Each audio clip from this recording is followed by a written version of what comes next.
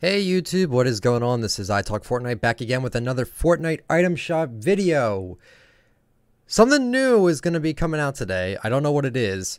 I have a sneaking suspicion they might put out Ghoul Trooper because they put out the Reaper, so maybe they'll do that. I don't know. But it is October 27th, 2018. If you would like to use me for support a creator, ITalkFortnite is the name, all lowercase. Someone actually tried doing with the capital I and it didn't accept it, which is really weird. But I'm excited to see what we get today, so here we go. Oh, Deadfire's back already. That was fast. Bunnymoon skin. Brand new skin. Well, we're snagging this. Good skin. We got Deadfire again.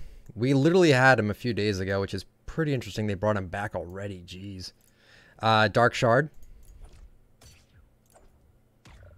Sounds really good. Toxic Trooper. I mean, I did like this skin before, but I don't really use it that often. Airheart is now daily shop. That's kind of sad. I kind of like this skin. I wish it wasn't in daily, but it's all good. Toothpick harvesting tool. Sounds mean. Pumpernickel emote.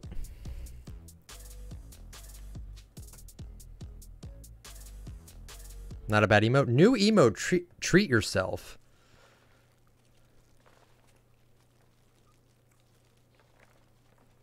It's essentially the popcorn emote, but they add that little part in. I'm gonna get that as well.